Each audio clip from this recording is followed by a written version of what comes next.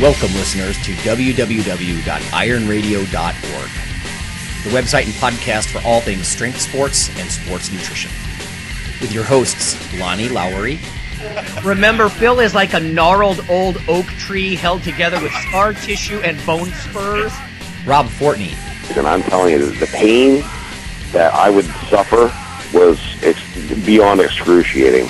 And Phil Stevens. Just do it, Rob. You'll kill all those nerves. Thanks for listening.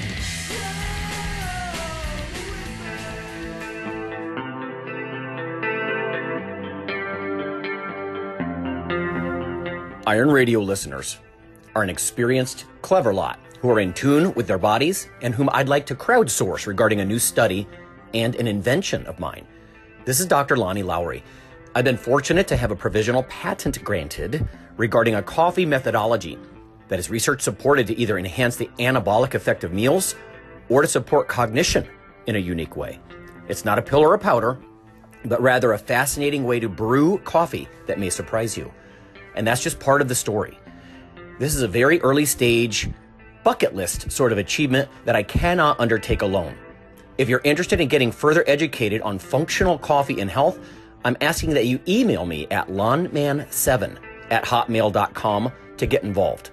We'll have a brief email exchange that will get the ball rolling on something I think you'll find both fun and beneficial.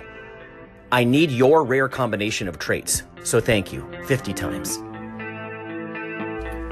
Welcome, Iron Radio listeners. This is Lonnie Lowery. I'm an exercise physiology and sports nutrition professor, and I'm a former competitive bodybuilder. Yeah, this is Phil Stevens. I run Strength Guild, powerlifter, Highland Games athlete, and coach all over the nation coming up. So, sounds like it. Busy. Hi, this is Dr. Mike T. Nelson, owner of Extreme Human Performance, creator of the Flex Diet Cert, faculty member at the Carrick Institute, and I'm recording this in early Hood River, Oregon this morning, hanging out on the front porch here, not to wake everyone else up.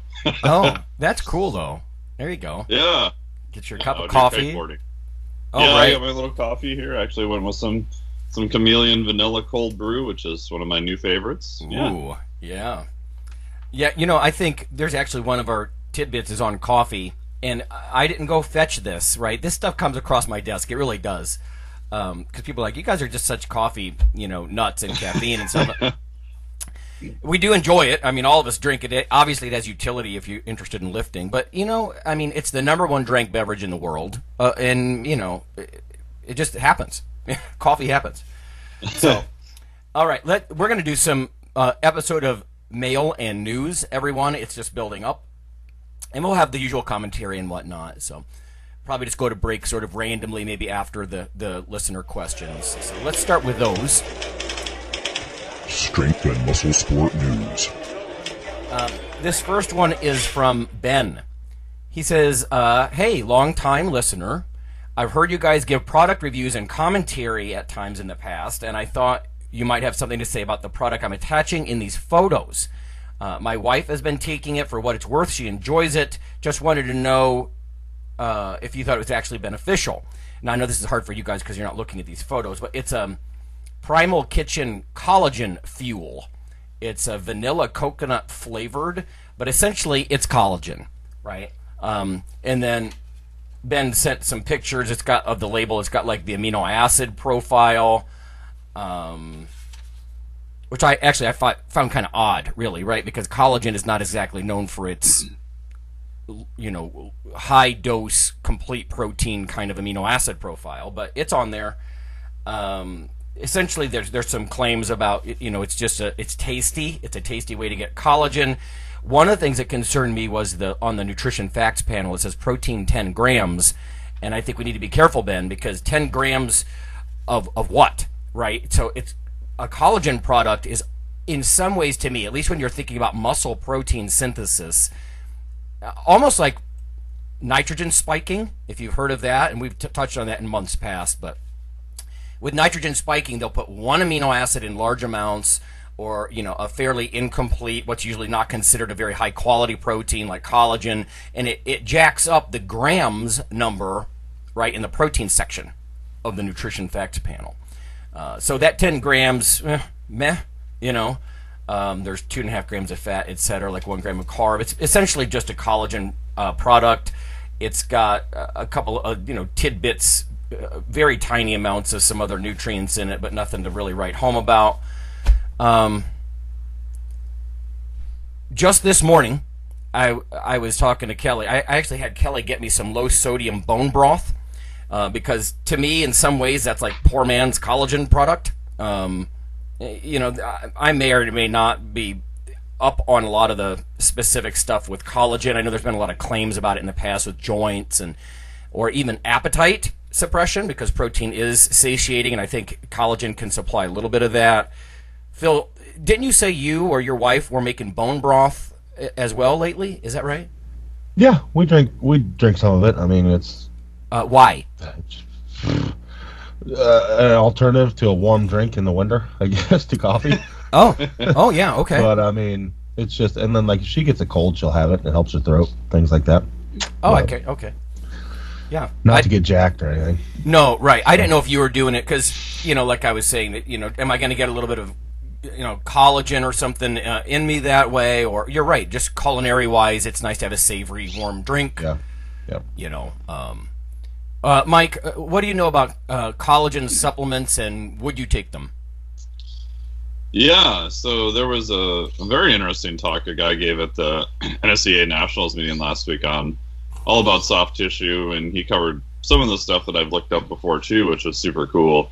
I think collagen can be useful. It just depends on what you're using it for. And exactly what you said, Lonnie, is that historically collagen and gelatin and all of those were not really used much at all because they're incomplete, they're low in leucine for muscle protein synthesis. I've talked to Stu Phillips about this too, is that it's just not that useful for muscle recovery. But there's some super interesting work from Dr. Keith Barr's lab in California. One of the other researchers I believe you can look up is Shaw, S-H-A-W, where they were giving, in this case actually gelatin, small amount of vitamin C before training, so about 60 minutes before, and seeing that the amino acids would actually show up in soft tissue. So that's like one of the only, I think, 2 studies have shown that, but it had to be, in this case, before lifting is when they found that it was most useful. So I played around with that a little bit. I'm going to try to do an experiment more with that, because I'm wondering if soft tissue turnover may be a limiting case, especially in injury, or maybe just in overall strength progression. Yeah. Especially in more advanced lifters. Muscle recovery is about 90-ish days in terms of turnover. Soft tissue turnover is probably closer to 9 months, or maybe somewhere around there. And they were saying that you could even do something simple like just jump rope for, I think it was only like 5 to 8 minutes, and then have collagen or gelatin before. Collagen and gelatin from an amino acid profile are pretty similar, and there's some interesting stuff that glycine, while it's not an essential amino acid, might be rate limiting in certain cases. Mm-hmm. So another thing I've done with clients who are trying to save money is you could play around with using collagen or gelatin and maybe adding glycine to it. And then a little trick from the dietary supplement world is glycine in high amounts is actually very sweet.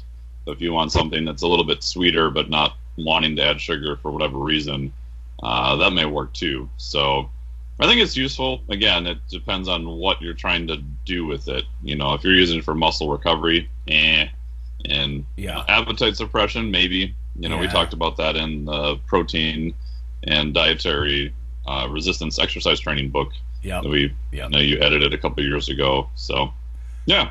Yeah, right on. I think it's about goal. That's very true, right? I mean, bone broth, I'm trying to remember all the things. There's different minerals, and there are some things in bone broth that could be good. Yeah. Like I said, I don't think I personally, when the rubber hits the road, I would buy an expensive collagen powder. But you're right. There's some interesting things they're trying to find use for collagen, right? Because it's in a lot of ways it's something that should be a cheap protein. There's been some stuff, like you said, we need to be careful and not just say cartilage and joints, but you have connective tissue, like the soft tissue lining of the gut. There's a lot of different things that, maybe there's something there. I don't know. So there you have it. I mean, like I said, I wouldn't focus on the amino acid profile intensely. Sometimes they just put that on the label to make it look like, oh, look at all these amino acids. And if you look closely, oh, well, there's like a 75 milligrams of this or that amino acid, like non-useful amounts, at least as far as protein synthesis goes, or some of the more common amino acids. Sometimes those little amino acid profiles are like, well, whatever, but Yeah. I do want to offer this. In the mornings, now 2 summers ago, I blew out my left knee, almost definitely tore my medial meniscus there. I was never really diagnosed, but I'm not wrong about this. I know that's what happened. And I take 250 milligram vitamin C. I take 2 glucosamine chondroitin MSM tablets from Sam's Club.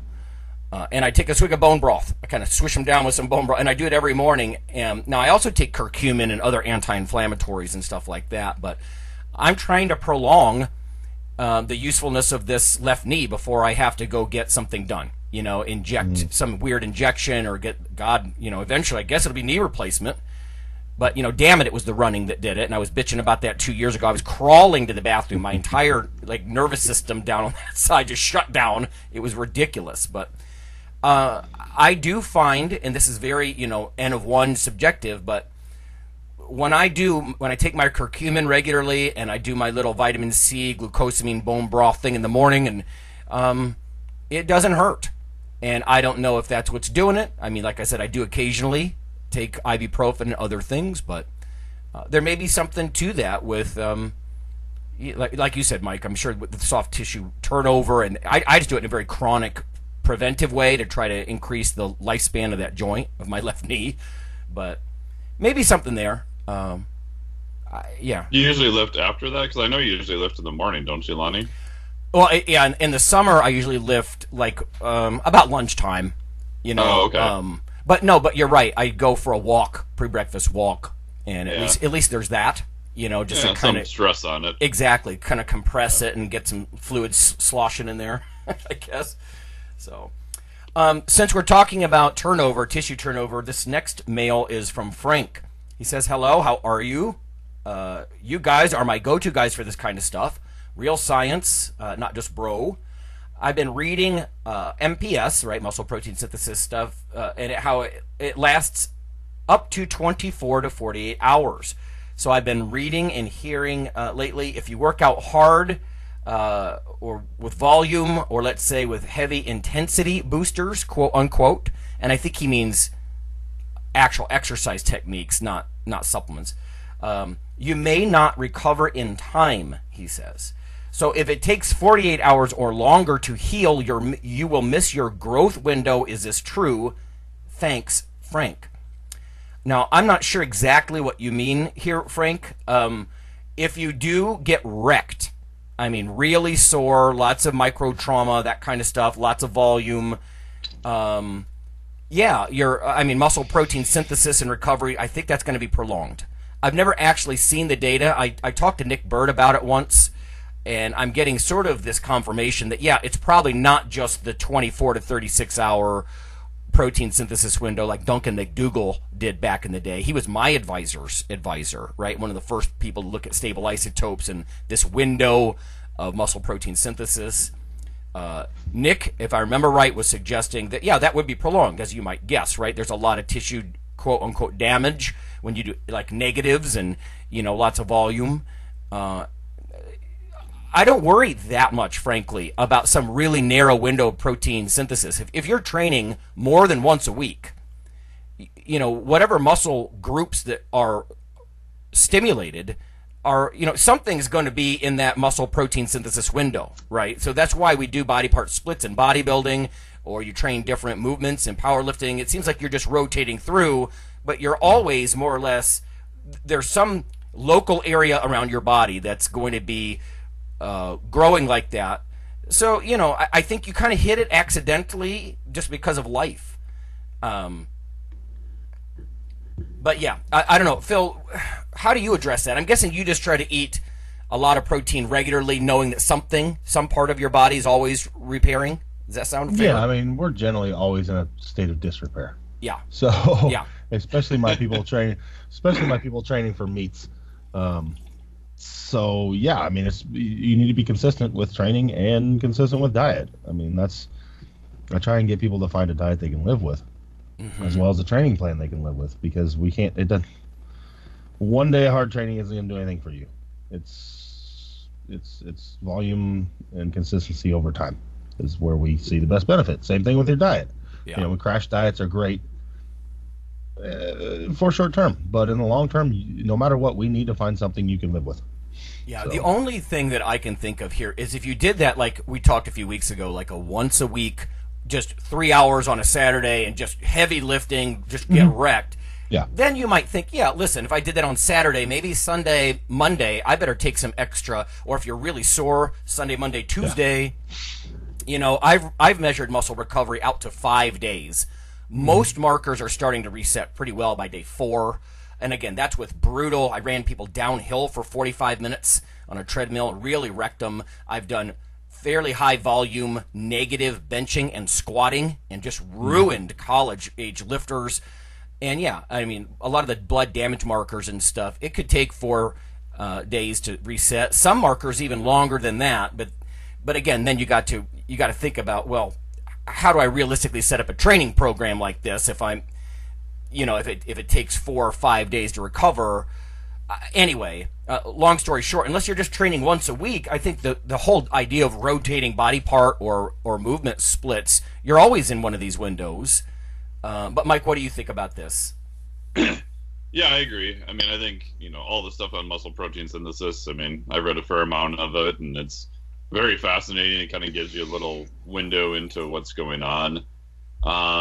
It's been argued that it doesn't necessarily, like you said, Lonnie, match the recovery process exactly. Yeah. And if you compare some of the chronic long-term studies, again, Stu Phillips' lab has done that, and others, again, muscle protein synthesis is useful, but again, it's just telling us a little kind of snapshot picture of what's going on over that time course. It's probably different time courses and stuff too. In terms of practicality, I agree with you guys, is if you're training real hard, yeah, maybe you bump it up a little bit more, but you're probably going to want to be in the 3 to 5 meals. I tell lifters 40 grams. If it's a smaller female lifter, maybe 30 grams of protein at each meal. So even if you're at 40 grams, if you're at a little bit more of a incomplete protein source like rice protein as a supplement, you're going to get it more than enough, and it's going to be enough to trigger muscle protein synthesis. And then with training, I think in protein, it's kind of sort of a moot point, because even if someone came to me and says, hey, my goal is, kind of performance and body comp, but I'm going to be gone or doing something crazy for a week and I can't lift at all, I'm probably not going to tell them to eat less protein. I'm probably going to tell them to eat the same amount of protein anyway. Yeah. If the dude bra next to him comes in and says, yeah, I'm going to lift 4 days a week, probably going to be on the same amount of protein right, anyway. Yeah. So in practice, I think it kind of comes down to if you get the leucine threshold in, the 2.5 to 3.5 grams, you get enough essential amino acids at each meal. Repeat that, 3 to 5 times per day, or maybe a little higher if you want to go super crazy, and you're going to be good. Right. Yeah, I think too many people stress the minutia over little windows. Yeah. What's really important is day in and day out. Big habits day in and day out over the long haul. So. Yeah, the whole history of that. In fact, I think we had Dave Barr on the show years ago talking about the windows of opportunity, and because he's been actually at times critiquing that. Like the history of that was that, oh look, you resynthesize glycogen more quickly after a workout, right? So the carbohydrate window was sort of a big thing, and then a lot of the protein synthesis, like back, McDougall, Lemon, Tarnopolsky, they started showing similar stuff with protein. Like, oh, look, there's this interesting time where you've triggered some growth, right? But yeah, in a practical client world, where you're training more than twice a week, let's say, it does become sort of a moot point. Like you said, Mike, so long as you're getting your 30 or 40 grams of protein at every meal, you're eating 4 times a day, maybe 5. You're probably good. But you know what? To Frank's point, though, it's cool that you're reading about that because it's interesting to know, right? Knowing the mechanisms about what's happening in your body is really smart, because then you can decide for yourself, I want to go for that as whey protein, something real fast right after I lift, or I want to do it before and after the training sessions, or whatever it might be. It's fun to manipulate these things and see what happens to you, right? So yeah, I think that where it becomes useful is if, for example, like I'm traveling and stuff now, and I know that if it's harder for me to get protein, if I get 20 grams of a whey protein, that at least acutely on the studies, it's going to match 40 grams. So I'm going to be okay if I got a little bit lower amount of protein, as long as it's, super high quality for a short period of time. Is it optimal? As much as I hate that word, I'm probably going to be okay. It's probably not going to be that big of a difference, over time, instead of just going, I can't get any protein in, I'm screwed, the downward spiral. Yeah, the quality thing is something clinically we'll do with like kidney patients, for example, right? Yeah. Like you're not going to feed them enormous amounts of vegetable protein and have their damaged kidneys work with that. And again, healthy kidneys are not harmed by high protein diets. They're not. Let's put that behind us. But people with already, hypertension, diabetes for decades, their kidney function is really slow, their GFR is really slow. We give them lower amounts of really high quality stuff, meaning all the essential amino acids, right? Rich in leucine, the branched chains, all the essential amino acids. So it's just, and again, there's that word, but optimal, yeah, where you're getting the most bang for the buck, and you're not just processing huge amounts. But again, in healthy people, I don't know, it kind of, who cares? Just, I don't like, if I'm going to get 7 grams of protein out of my serving of pasta, it's not the highest quality, a lot of gluten, whatever. Yeah, I'll take it. I'll add it to the protein total of that meal, whatever. So, sounds a little flippant maybe, but it's good to actually come full circle with the science. So, all right, one more bit of mail here. This is from Ronnie, and actually, Phil, you sent me this. Thanks for that, because somehow I didn't get this. But he says, or let's see, the listener says, I'm wondering if you wouldn't mind sharing this study that my old training partner and friend Mike Lawrence recently completed. It's on unstable load training in the overhead press. Now, I don't want to pigeonhole you, Mike, but I start thinking about you and all your very varied ways you work out. He also headed up similar studies with the squat and bench press. He's head of biomechanics research lab at the University of New England. Came to us from Ball State in Indiana, trained at Westside for a while, as well as trained with Matt Wenning. Most importantly, truly outstanding guy. Currently runs a private gym in Maine. And he'd be good to have on the show. Well, I'll keep that in mind for sure. Anyway, so in the trenches kind of guy. Like I said, there's been a lot of, this is well-accomplished power lifter. I'd be grateful if you wouldn't mind sharing the study. So, just quickly, the title of this is Activity of Shoulder Stabilizers and Prime Movers During an Unstable Overhead Press. And again, it's by Williams et al., Department of Physical Therapy from University of New England in Portland, Maine. So, quick setup here with the abstract. Overhead reaching is a common movement that relies heavily on muscles for dynamic stability. Stabilizer muscle activation increased during squatting and bench pressing with an unstable load, but again, we don't know as much about overhead pressing, so that's the purpose of this study. I think in a nutshell, they took 12 guys. These weren't real heavy lifts. They were 50% loads for 10 reps, and they did it over 3 conditions here, it looks like. A straight, stable barbell. And honestly, I am a fan of just barbell work. But also straight, unstable barbell with kettlebells suspended from elastic bands. And then finally, an unstable earthquake bar with kettlebells suspended by elastic bands. And they looked at muscle activity. Bottom line here, if I kind of move to the bottom, conclusions. Therefore, the EU, the unstable earthquake bar with the kettlebells suspended, may be effective exercise to activate scapular stabilizers. So, I don't know. Mike, thoughts from you on the, overhead pressing with unstable bars? Yeah, I mean, I'll do a lot more unstable work on upper body versus lower body. I haven't looked at the literature for about a year, but most of the literature when I looked before kind of matched that. If you think about what happens in the real world, unless you're in an earthquake, the earth underneath you is probably not moving that much. But we do pick up and handle kind of all sorts of odd objects with our upper body. So I've used them as an accessory work. We've got a little band system, like exactly what they did. I'll dangle kettlebells off the end of a bar.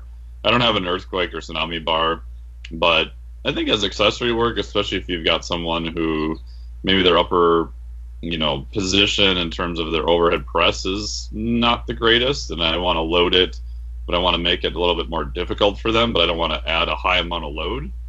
I'll dangle kettlebells from bars, or I also like having people do walking exercises with that. So you can do like a Zercher carry, and then Zercher is where you have it in the elbows, and then you can hang kettlebells off the end of that and try to walk. That's just brutal. But I think it can be useful for that, and obviously it's a cool study comparing different levels of instability in terms of muscle recruitment. So yeah, I think it can be useful for that. I wouldn't say I use it all the time per se, but for some people and as accessory work once in a while. And if you've never tried it, the first few reps, even with a light load, it feels weird as hell. Oh, it's like, I can whoa, imagine. It's going all over the place. Yeah, I can imagine. I don't do a lot of that kind of stuff. When I do overhead pressing, it's just with a barbell, really. I don't get that fancy. But then I could see this kind of coming into play with stuff like rotator cuff or like injury prevention, because you're trying to get those stabilizers. I mean, obviously your shoulder is going to be prone to injury because of the nature of that joint. But Phil, do you do much instability kinds of stuff, or you just do not a barbell? ton? I mean, it only makes sense. I mean, this is another one of those studies where I think the lab is meeting up with real world. Yeah. Or even catching up. We kind of know that when something's shaking around, I have to work harder to hold it in place. Mm-hmm. So, no, I mean, it makes sense. I don't do a lot of it. Partly because I don't see a huge need. If I have somebody unstable, like I have guys do overhead carries, things like that Mike was talking about, to stabilize the shoulders a lot. It's a risk versus reward thing. If I have 14 kids putting shaky things over their heads, I don't know, man. I can't watch them all that close. Oh, as a coach, right? That thing. So, yeah. I don't like injuries, and I could see how this could exasperate that a bit if not watched very closely. That would be ironic, wouldn't it? You're doing stuff to increase shoulder stability and prevent injury, and you cause one in your efforts to prevent them. Yeah, that'd be the tough thing is that. But I mean, I think, like you said, in a prehab type situation where you have somebody with an existing problem when we're trying to address that, it could be very useful. Yeah, they're in a sport that just, when we were in Dublin, right, one of the talks was about how coffee increases the velocity in overhand pitching.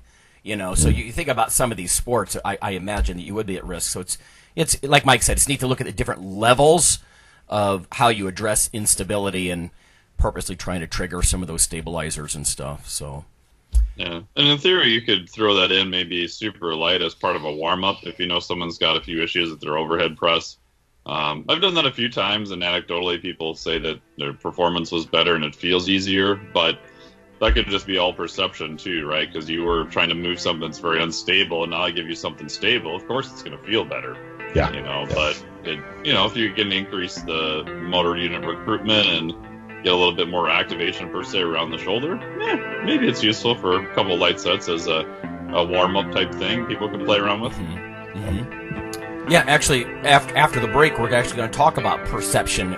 Perception is a lot, right, when it comes to a lift or even nutrition stuff. And I'll explain what I mean when we get back.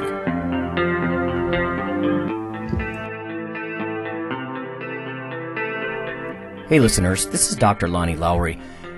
If you've ever had anyone critique you on your protein intake as part of your weightlifting lifestyle, oh, you poor meathead, all that extra protein is going to rot your kidneys or weaken your bones or dehydrate you or give you gout or who knows what.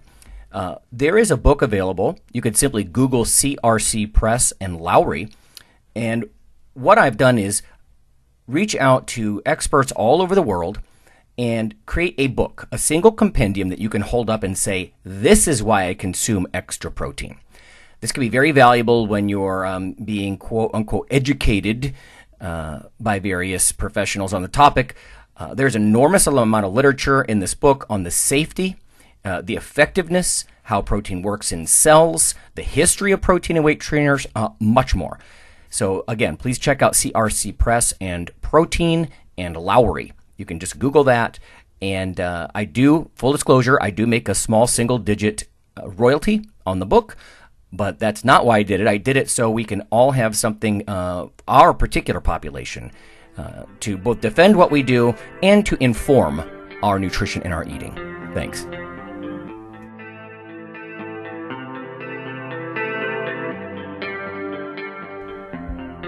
Iron Radio is, of course, primarily a podcast. But over the years, there have been technical glitches calling for backup streaming and listeners who wanted the convenience of other sources of audio content. Toward this end, Iron Radio is now simulcast and backed up on YouTube. If needed, please search Lawnman07 or Iron Radio from within YouTube. There's not much video, but if you like to listen through YouTube on a Roku or other living room device, there you go.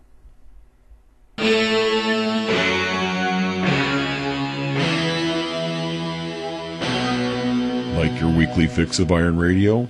In addition to being a popular institute on iTunes, we are also on email. Simply go to www.ironradio.org and sign up for the voluntary email. You'll get a once per week email, no more, that's little more than the show notes and a link to the audio. So go for it.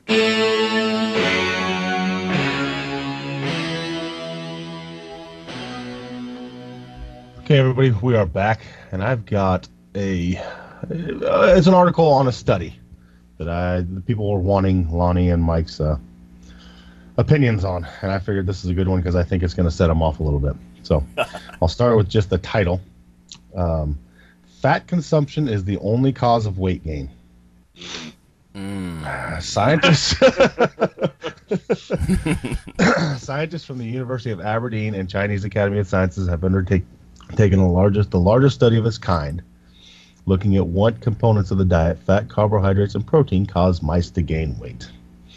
And when it comes down to it, the study was published in the Journal of Cell Metabolism, and it included 30 different diet variants that vary in their fat, carbohydrate, and sugar contents, and protein. The mice were fed these diets for 3 months straight, which is the equivalent to 9 years in humans. In total, over 100,000 measurements were taken and were made body weight changes, and their body fat was measured using a micro MRI machine. The Professor John Speakman, who led the study, said the result of this enormous study was unequivocal. The only thing that made mice get fat was eating more fat.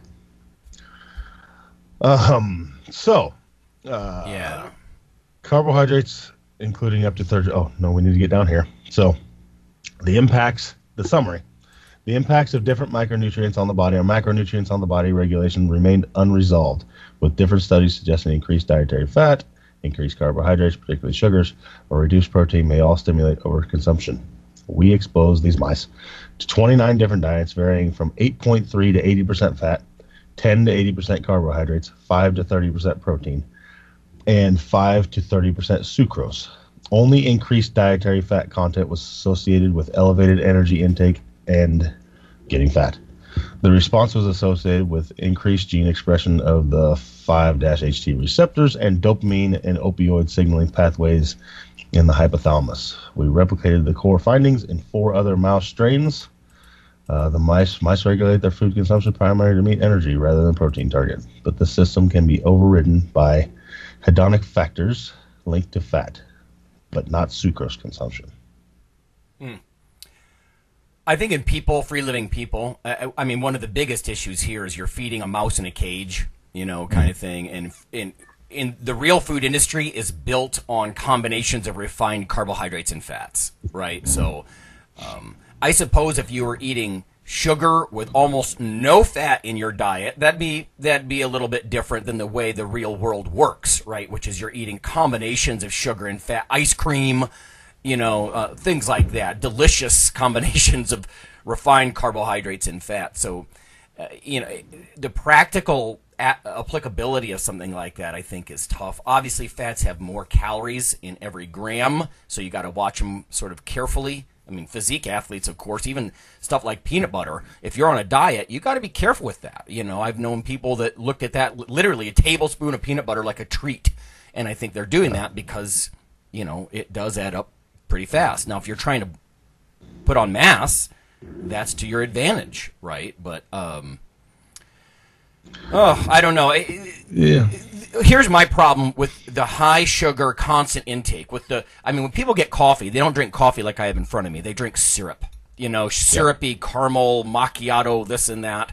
When they drink sugary pops, they eat refined carbohydrates. When you're in a high insulin state all the time, and I've said this before on the show, and I show data when I teach classes like advanced nutrition, but you start to turn on fat storage machinery. There are enzymes like acetyl-CoA carboxylase, enzymes that literally build fat. And so acutely, insulin is a storage hormone, and it blunts fat breakdown, it blunts fat loss. And then chronically, it actually reprograms you to be a better fat storing machine. And when we're always in a high insulin state, that's one of the reasons in the past I've taken like Fridays, I've done sort of fasting, like just a low dose leucine protein kind of, fast, almost a pulse fast, like Chris Shugart used to sort of support, just to get my body out from under the insulin pressure all the time of eating, especially from tons of sugars and whatnot. But so I don't know, Mike. What do you think about this? It's a sticky topic, isn't it? Yeah. I think of insulin as more of a fuel selector switch, which I stole from Jeff Volek. So very similar, right? So high amounts of insulin all the time does push you to use more carbohydrates, but pushes you away from fatty acid use. Yeah. And so lower levels of insulin pushes you back to using fats as a fuel again. So I have done that with even people on pretty hypercaloric diets, especially if they're a little bit more worried about health or body comp. I'll have them take 18 to 24 hours once per week, do a longer fast, right? And I'm trying to drive insulin super low during that time and kind of give them the opposite stimulus for a little while. And obviously you're cutting out a whole bunch of calories on that day too. In terms of the mouse study, I think it's kind of interesting, but only I'd have to look at what actual mechanisms they looked at, because I would hope that was the goal of the study. Because like you said, Lonnie, in humans, we kind of know what hyperpalatability is, right? High amounts of fat, high amounts of salt, and high amounts of sugar all crammed together. Yep. So in the rat study or the mouse study, it looks like it was what foods are the most kind of hedonic, and then I'm not sure what they looked at for energy regulation. So it appears that fat, the mice ate more of that, and maybe they just didn't correspondingly move around as much either. So interesting from a mechanistic standpoint, but I'm not sure how it relates to humans, and I'm afraid that we're going to see all sorts of stuff now that says, this and that about fat, and going to be a mouse study, and it's going to drive me insane. There's two more quotes that I found pretty interesting here too. That adding carbohydrates to the fats from sugar had no effect. Combining sugar with fat had no more impact than fat alone on making them heavier. And then this one, there's no evidence that they're suggesting a protein target. Whether it be a high protein didn't satiate them more, and low protein down to 5% it didn't stimulate greater uptake. So they found no protein target. I would actually wonder about species differences, because ages ago I remember reading that rodents can self-select certain nutrients that they might be deficient in, whereas people aren't so good at that, right? We're pretty good at hitting a calorie target every day. I mean, self-regulating. If you don't bring the triggers from the food industry in on it, right? Because we're being bombarded with temptation, and the rats or the mice, it sounds like now I have to read this paper, I guess, but if it's just free eating and how much you eat and when you stop and all that kind of stuff. But I let's put it this way: there's no way as a human being that I'm gonna eat tons of sugar and fat at the same time, unless I'm doing it very purposely just to have fun, But I think the training, for our listeners, the training is a huge part of this too. Like Mike was saying, maybe when they ate a lot of fat, they got sluggish or they didn't move around as much. I mean, obviously, if you bring exercise into the picture, and exercise, of course, is not random. Exercise is purposeful, repetitive, planned kind of activity that we do, and that changes the way and enhances the way your body uses both fats and carbohydrates. Like GLUT4 translocation, right? You take up blood glucose better during the exercise. You build more mitochondria, so you're a better fat-burning machine. All that kind of stuff. So you get structural adaptations from training, and that's not, you know what I mean? Comparing this to mice, let's face it, rodent research is valuable. It is, but in an environment if it is about self-selection and free feeding, it's really hard not to look at the psychosocial aspect of a lot of this, with people. Mice don't have a holiday season. Exactly. Yeah, that's one example. Yeah, totally. Or ads in their face for, whatever the latest sugary pseudo coffee kind of thing. Yeah. So. And isn't there a big species differentiation with protein feeding in terms of response to mice versus humans? That I'm not the one to answer this, but I want to say there is something that sticks in my brain that there's a pretty massive difference on that, but maybe some mouse researcher in that area can correct me. I know for a fact, I did my dissertation with a very particular fat, right, with CLA. And what it does to mice is radically different metabolically than what it does to people. Researchers would say human beings are hypo responders. So mice will lose like half of all their body fat when you feed them that stuff in like 8 weeks. It's ridiculous. And then human beings might lose literally a pound or two over a 15-week period. So their livers operate differently. If you look at like rats, mice, and people, the percentage of their organ mass, its liver, is different. Metabolically, they're just kind of, different, I guess. NL rates are massively different between mice and humans. Oh, yeah. Well, rodents tend to grow linearly, like almost throughout their lifespan, whereas people grow up and level off for a much longer part of their lifespan. So there's a lot of species stuff maybe going on here. It is interesting, though. It's fun to get insights like that. Now I want to go look at the work myself because I'm stabbing in the dark here, But there's no doubt you got to watch fat. As I've gotten older, right, when you're middle age, you become a poor carbohydrate metabolizer. Now I do what I can with exercise to correct that, but that sort of comes with age. But I also have to watch fat. I cannot go nutso glugging olive oil into my evening vegetables and stuff anymore. I'm pushing 50 now. And I can't, the calories add up really fast. And although calorie counting, I'm not a huge fan. A friend of mine who's a professor, I'm kind of warning her, like, she's just discovered like the MyFitnessPal, and she's counting every calorie and trying to balance it with exercise. I'm like, exercise for the adaptations, for the structural differences. It's not anti-eating, so careful with that. That's a dark path, but at the same time, energy balance, it's not the end all be all, but it is sort of the beginning point for weight management, I would think. Whether you want to add muscle or lose fat, calories matter, and fat calories add up really fast. 2.5 times as fast as carb calories, So I think that's, I don't know. I want to go back and again look at how they self-select and how, like Mike's talking about, the hedonic controls and, I'm full now, I'm satiated now, stuff like that. But there's definitely training and probably some species differences. And people forget that science is very reductionist, and journalists love to overconclude. So is this good or is this bad? Or fat is what makes us all fat. Well, it looks like dietary fat is what makes mice fat in that particular study, right? Yeah, set of parameters.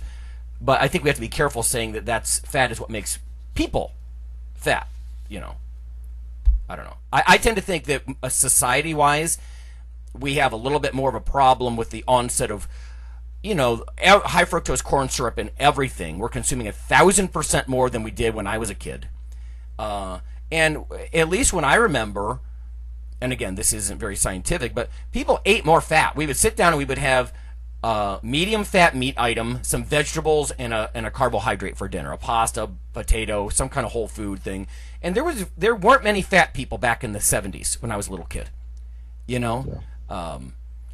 So something we're doing is weird, and yeah, it could be the fat content too. I mean, Jesus, I was at Chili's a few weeks ago with my buddy and colleague Ron, and they were complying with that FDA stuff about putting calories on the menu. Holy God. I'm like, look at this burger has 1,860 calories, and Ron's like, look, 2,190, and I'm like, that's in one sandwich, right? So when you put stuff like the barbecue sauce and the chili cheese fries and the egg on the cheese and everything's on top of that burger, you can start to see how this stuff happens, right? We're talking about, 2,000 calories. That's what a typical American woman eats all day in a sandwich. And a lot of that is from the fat. I'll definitely give them that, right? You can definitely get very fat in a low sugar environment, but we don't live in a low sugar environment. I tend to think the combination is what's most detrimental. But it sounds like in that particular study, Phil, you were saying adding the sugar didn't really make much of a difference to the fat, and that's surprising to me. But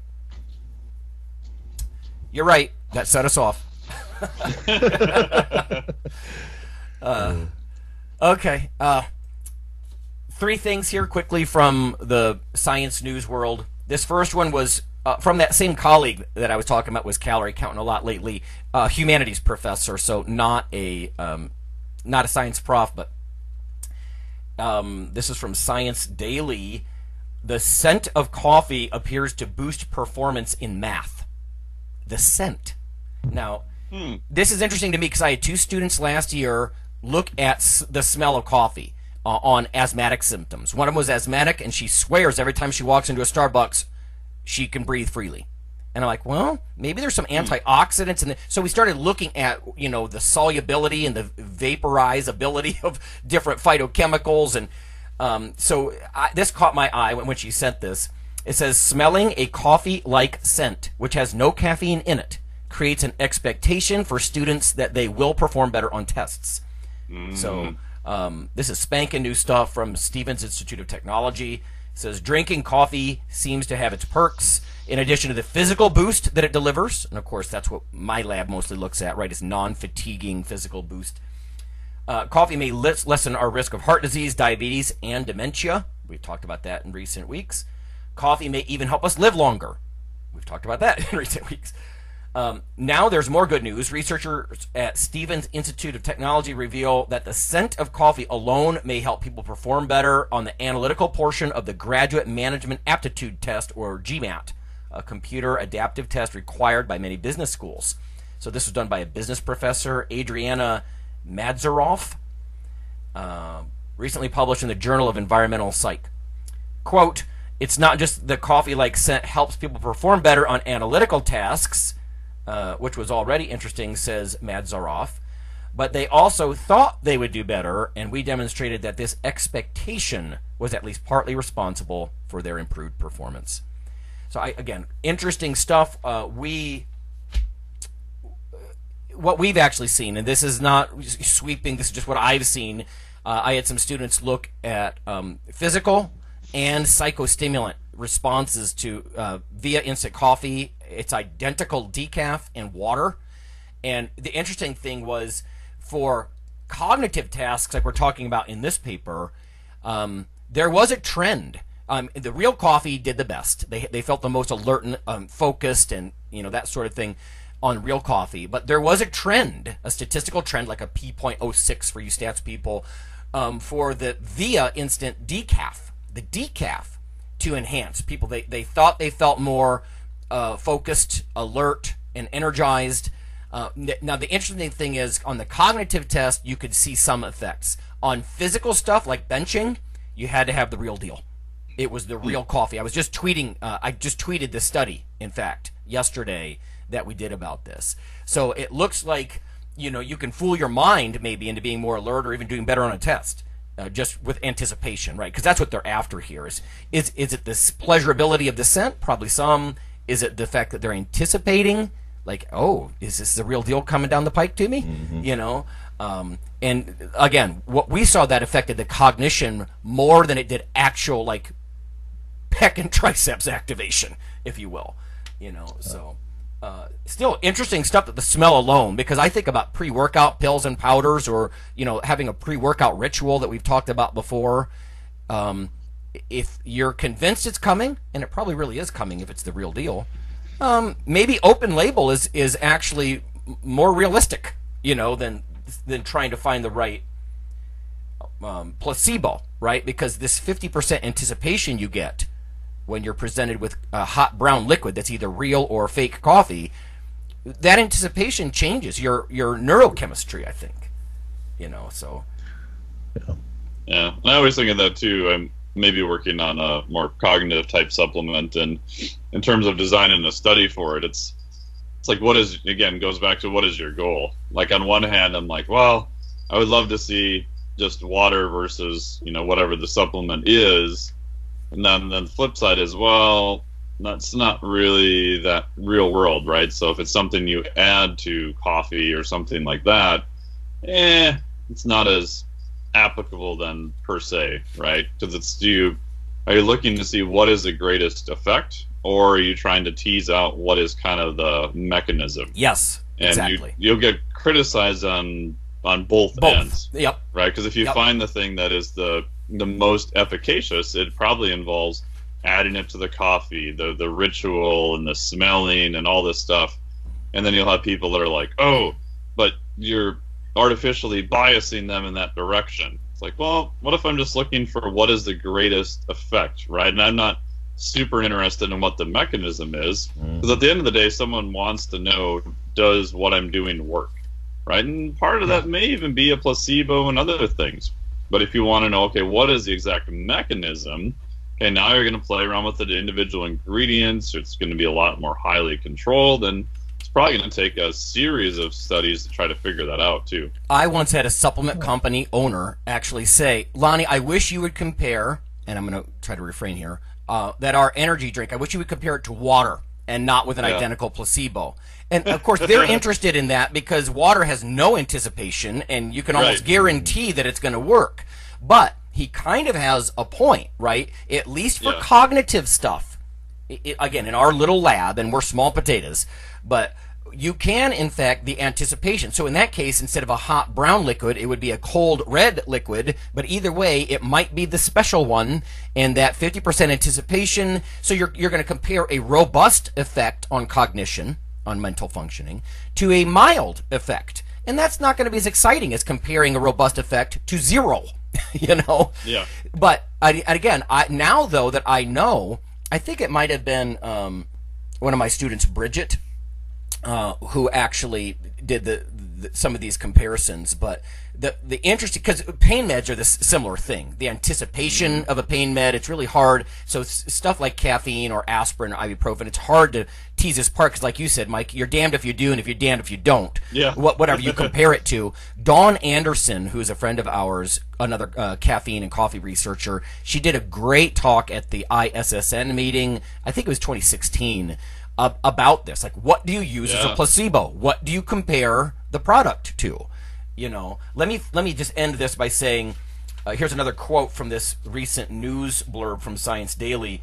The team designed a follow-up survey conducted among more than 200 new participants, quizzing them on their beliefs and the various scents and their perceived effects on human performance.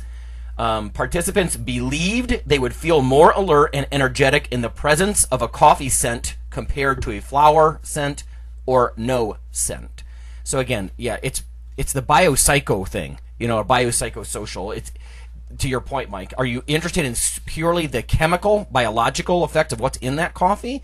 Well, that's going to be a different research design than something that's like real-world application, where there's anticipation and all this stuff. So I just thought that was neat, though. So, use that on your way to the gym. If you have an actual cup of coffee and you're smelling it in the car on the way, it's part of the process, at least cognitively. Maybe not the physical performance from the scent alone, but let's face it, if you're very alert and focused, that's good too.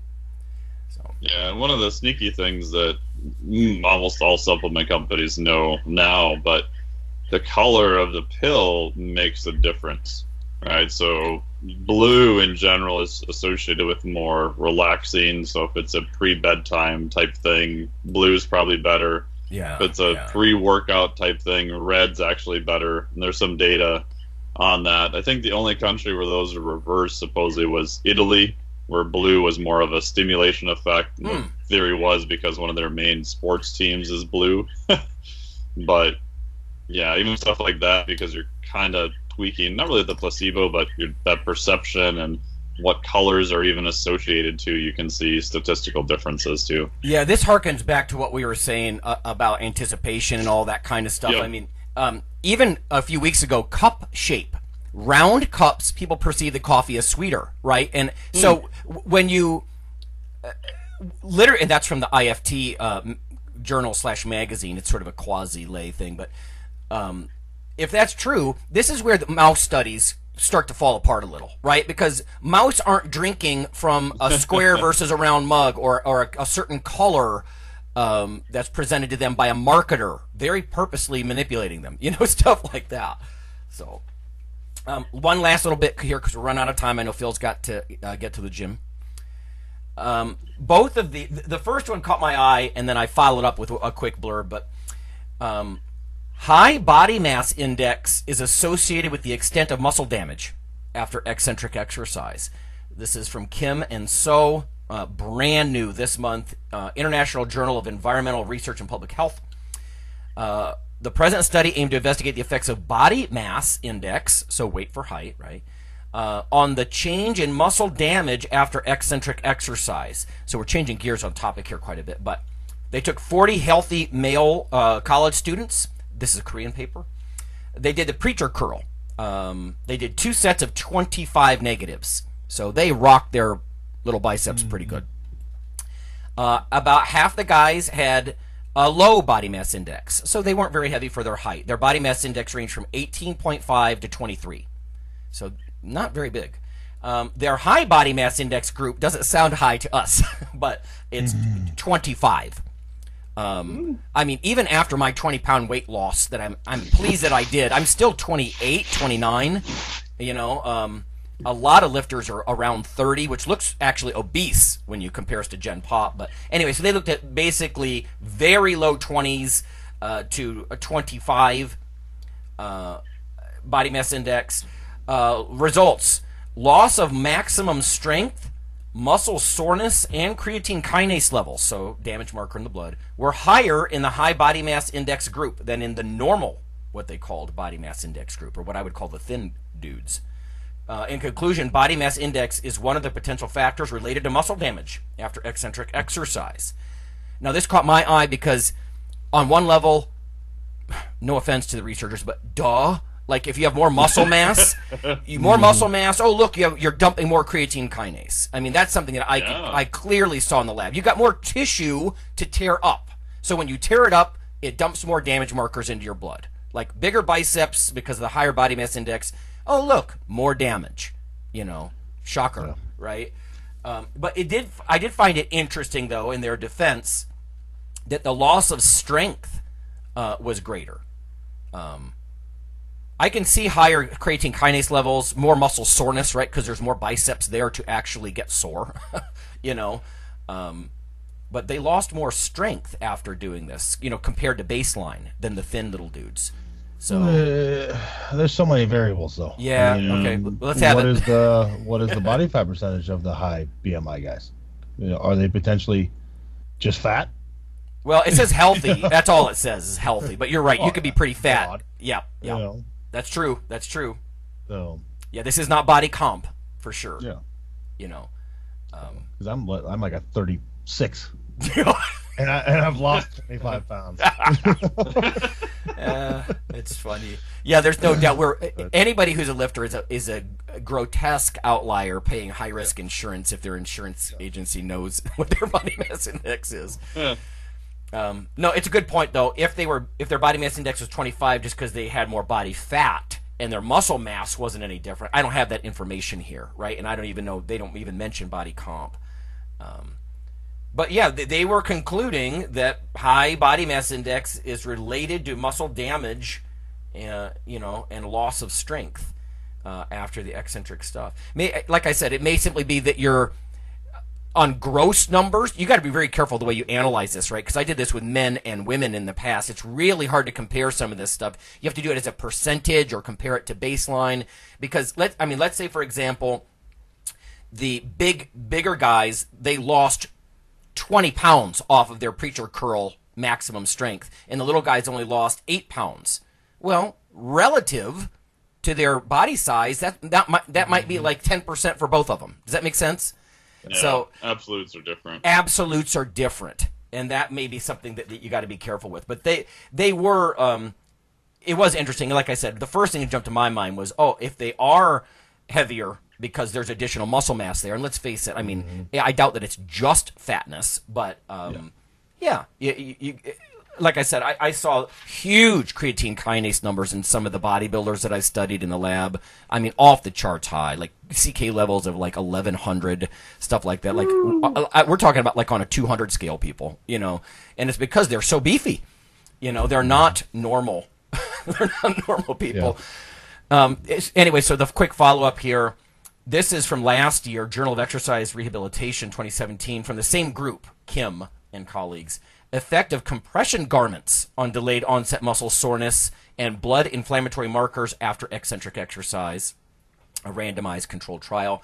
The purpose of this one was to investigate how compression garments applied after the eccentric exercise might affect delayed onset muscle soreness or inflammatory markers like creatine kinase or TNF alpha, tumor necrosis factor. They took 16 healthy university male students. It looks like they did the same thing. In fact, this may be from the same study. Arm of the study. All subjects performed 2 sets of eccentric exercise using elbow flexors, 25 reps per set on a preacher curl machine. So this is all similar. They took measurements at 24 hours after, 48, 72, and 96. See, there we are again. By day 4, you're pretty much coming back to baseline. Muscle soreness, also in the similar time frames. Let's see. The compression garment group reported faster recovery of maximal isometric strength following exercise, and the p-value was 0.001, so that's probably either very consistent or a high magnitude of effect. The lower muscle soreness during the recovery period during the control group as well. So faster recovery of strength and lower soreness. However, no significant differences in CK activity or TNF-alpha activity. I find that almost odd because Priscilla Clarkson back in the day, she showed that if you immobilize a wrecked, a muscle that's been wrecked with negatives, you get less CK dumping into the bloodstream, right? Because it's immobile, you're not kind of flushing it and all that kind of stuff. They did show a picture of the compression garment. I'm looking at it here. It goes from basically the insertion of their deltoid all the way to the wrist. And it's interesting. I don't know about practical application. Maybe if you know that you need your strength back tomorrow, or within 48 hours, you need your strength and back and your soreness gone because you're going to perform like on the field, or something like that. I can't imagine a power lifter getting sore right before a meet. That'd just be stupid, But if you're on a team sport or something like that, and you train to the point that you're going to do some negatives, the coach doesn't know what he's doing maybe, and has you doing negatives before an event. The compression garment might help you with the strength. I don't know. Was that a group where they had a group that wore the compression garments and another group that did not, correct? That's correct, yeah. Yeah. I'd love to see a study where they did it per individual, right? So go to the gym, exercise both arms, measure both, and then we'll just put like a compression garment only on your right arm.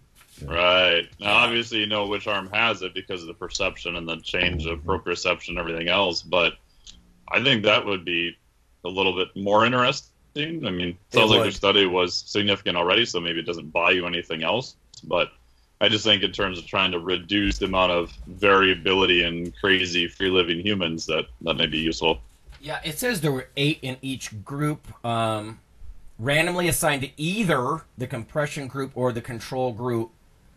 Yeah, I'm not sure if this is a repeated measure design because it's exact number in each group, but at the same time, yeah, the contralateral limb designs I always thought were so elegant, right? Like, do all the negatives with your left arm and do concentric with your right or nothing with your right arm. I understand that systemically there is some crosstalk and all that kind of stuff. You see that in rehab and all that, but yeah, that would be cool because you're right. Genetically, I've seen this a lot, that creatine kinase, some people are hyper responders and they dump it like crazy. I'm one of them, actually.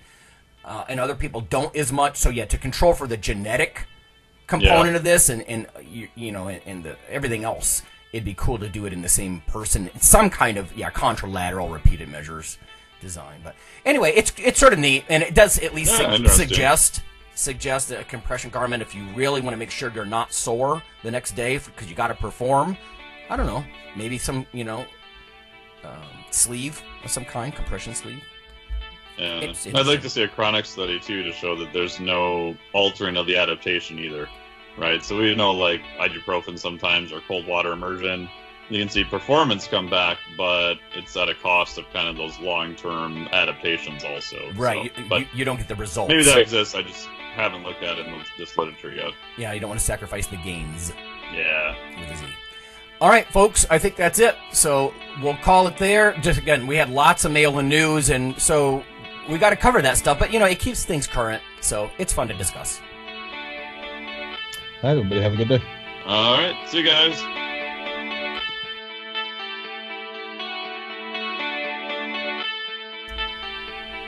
Hey, listeners, have you seen the store at IronRadio.org? There are 3 halls in the store. One for Phil, one for Fortress, and one for myself, Dr. Lowry, and they're thematic. So you can go into our Halls of Iron store and choose based on your goal. If you need something to learn or read or something nutritional, you can look in my store, Lonnie's store. If you want something about injury prevention or competition, then take a look at Phil's Hall of Iron. And if you want something about motivation or daily training, Fortress's Hall has what you're looking for. There are some fun, heroic descriptors as you browse through the stores. We try to make it a little more fun than the average boring online store. And whether you're a novice lifter or someone more experienced, you can take heart that you're not wasting your time. The things that we put in each Hall of Iron are actually based on our own recommendations. Protein powders that we know to be good, knee sleeves, wraps of some kind, things that Fortress uses in his own training. The stuff you see, is good. This way you don't waste time. So check out the Iron Radio store at ironradio.org and let us know what you think on the forums, and certainly you can request products and we will screen them before they go in. So thanks for listening.